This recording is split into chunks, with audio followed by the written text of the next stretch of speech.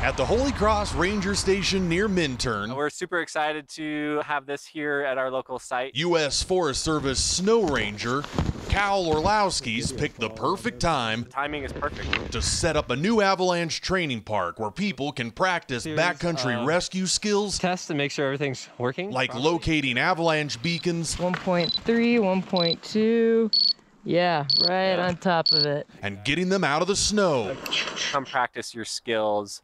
Really dial in your avalanche rescue skills, from your beacon search to your probing skills, and even some shoveling. Important techniques at a time when ski areas are reducing capacity due to health guidelines, which has pushed more people into the backcountry. Already seeing with reservation systems at ski areas that a lot of people are wanting to go hike. All while recent snow has caused a spike in backcountry avalanches. And now we've gone into a kind of an active snow pattern. We're getting all this snow falling, and it's falling on that very weak foundation. With the Colorado Avalanche Information Center reporting more than 70 human-triggered slides in 6 days. We're seeing a lot of avalanches. In the last 6 days, we've seen 74 human-triggered avalanches and over 200 natural avalanches. You flip this one on. It's why Cal says You found it. this is the right time to dial in those rescue skills that could just save someone's life. Saving lives in the case of an avalanche.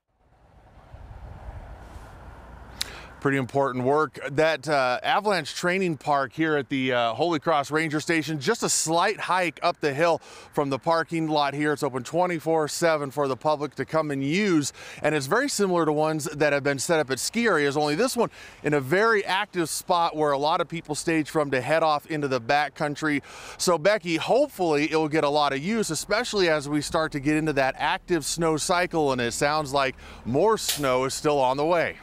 It is, and you know, it's really interesting because I know I personally don't start thinking about avalanche danger until we start seeing those really heavy snows over the mountains. So Matt, really interesting to hear that we have seen such an uptick in those natural avalanches and even the human-caused ones with these smaller storms that have moved through.